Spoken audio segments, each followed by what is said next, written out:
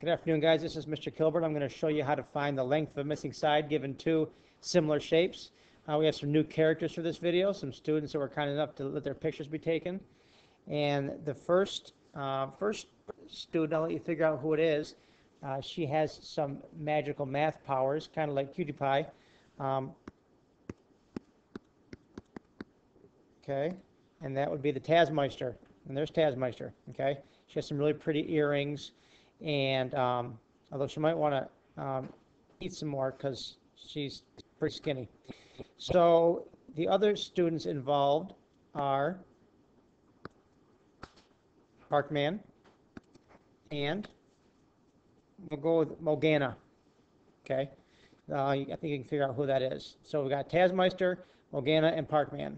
Okay, and there was a math problem involved where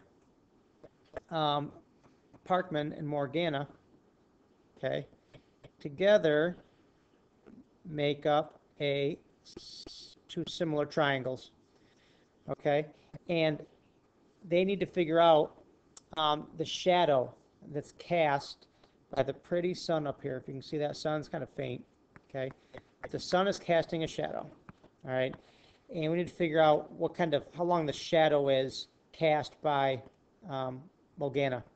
Right, so we know that Parkman, notice the scar right there? It's kind of scary looking. And Morgana's got some really pretty sweet earrings right there. Anyway, so we need to figure out Morgana's, the shadow that's cast by her, all right? So we're going to call that X, okay? I know she's, we'll say 3.5 feet tall, and we know the Parkman is we'll say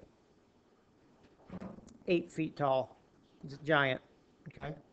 8 feet tall. All right, and I know that Parkman casts a shadow of this whole line here is 38 feet. Okay, so we're going to set up a proportion. We're going to ask Tazmeister what to do. And Tazmeister is like, set a proportion, yo. Then cross, multiply, and divide. So we're all like, oh, sweet. Thanks, Tazmeister. Alrighty, so let's bring this up over here. Okay, so we need a proportion. So that's just a fraction equal to a fraction, a ratio equal to a ratio. So lots of right ways to set up proportions, some wrong ways, but lots of right ways. So we could say the height of Parkman to the height of Morgana is equal to the shadow of Parkman to the shadow of Morgana, right? And just like Tazmeister told us to do, we're going to cross multiply and divide. So 8 times x is 8x. And 38 times 3.5 is, hang on, I'm almost there. 38 times 3.5, 133.